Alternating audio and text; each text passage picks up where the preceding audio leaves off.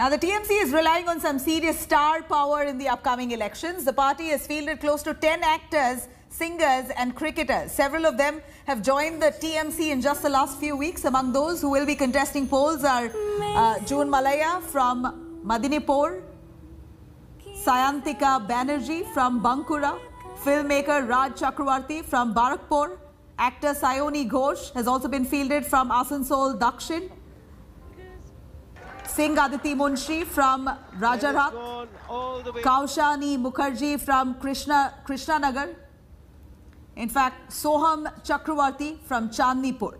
These are the new inductees who are now going to be fielded from these respective constituencies.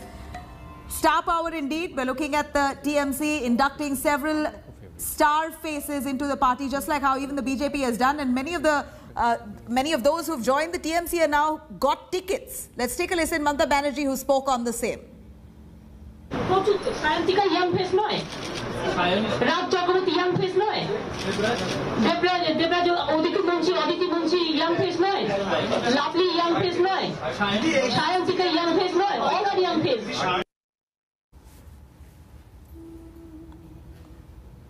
I'm going to quickly cut across to Indrajit joining us live with Saayoni Ghosh, one of the new inductees who's managed to get a ticket. Go on, Indrajit. Well, Nabila, that's right. We are joined by one of the star contenders of the Trinamool Congress, Saayoni Ghosh, actor. She's just joined politics.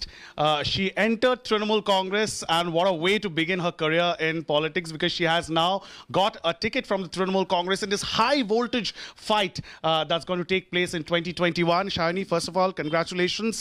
Mamata Banerjee announcing your name from Asansol Dakshin. It's a very, very big responsibility. You prepared for it? It is. Thank you so much, Indro. And I'm absolutely overwhelmed because it was absolutely not expected. And the moment Didi called out my name, and in the beginning she didn't even call out my name, and then there were people like Saayoni. I was the one who was probing her. Okay, so you were doing that. So like Saayoni, and then she's like, yeah, Saayoni is there. So and then like which seat, and finally she said that Asansol Dakshin, and I was overwhelmed. I understand that it comes with a huge responsibility, and being an actor or like a celebrity per se, it makes it more difficult. Like, you know, there are certain notions about us that, you know, they're armchair politicians and they don't believe in grassroots work. So I think there's a lot of notion that we need to break, and I'm up for it. I'm game. You know, what we've often seen among celebrities is that they do not really speak out about matters that actually affect the people around them. It seems like they live in a bubble. What is interesting about this election is that so many celebrities are choosing the sides, are choosing their camps in this battle, if we may call this. So what made you choose Trinamool Congress and Mamata Banerjee? Oh, I don't think there is an alternative to Mamata Banerjee in Bengal yet. You know, like if you look at a leader, I won't be able to choose any leader other than Mamata Banerjee. And if you talk about being vocal and stuff, I have always been vocal. Like about issues, about social issues, about things that concern my fraternity, my industries. And I've also spoken against her at times, you know.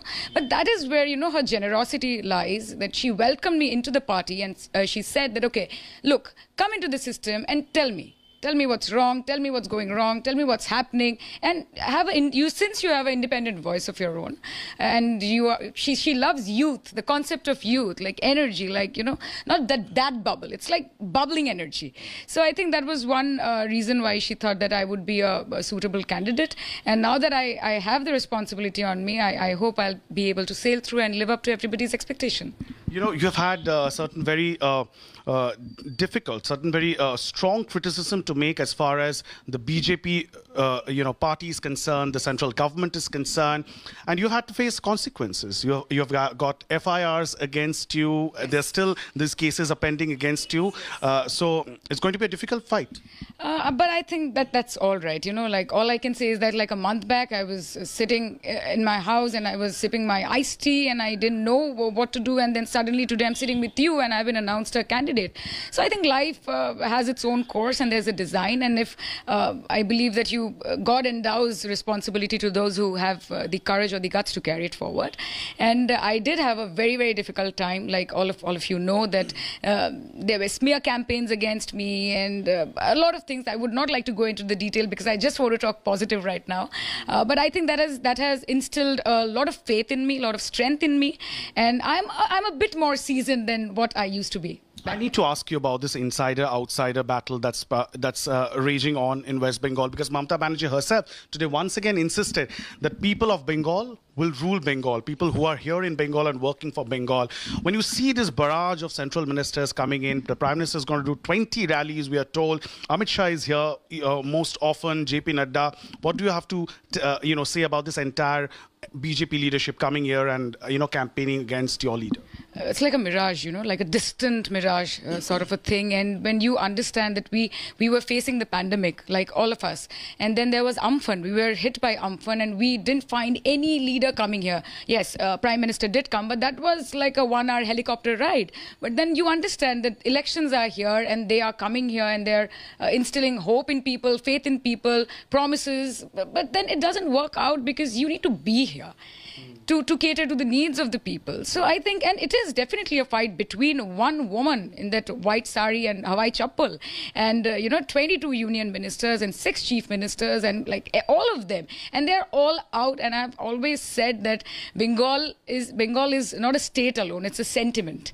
And people who come here from outside, who come here to stay, deep down, they become Bengali too. That's the beauty of Bengal. So we don't want any sort of divisive political stance. We don't want Bengal to be divided into pieces, and it is a fight for unity. It is a fight for securing Bengal's founding vision of togetherness, of harmony and peace and development, which goes along with that. All right. So there you heard it. Saayoni Ghosh, of course, gearing up for this high voltage fight that's going to take place in a few weeks from now in West Bengal. Back to you. Hi everyone, Preeti Chaudhary here. Hope you like this video. For latest news and analysis, like and subscribe to the India Today YouTube channel. And don't forget to press the bell icon to stay updated. Thank you for watching.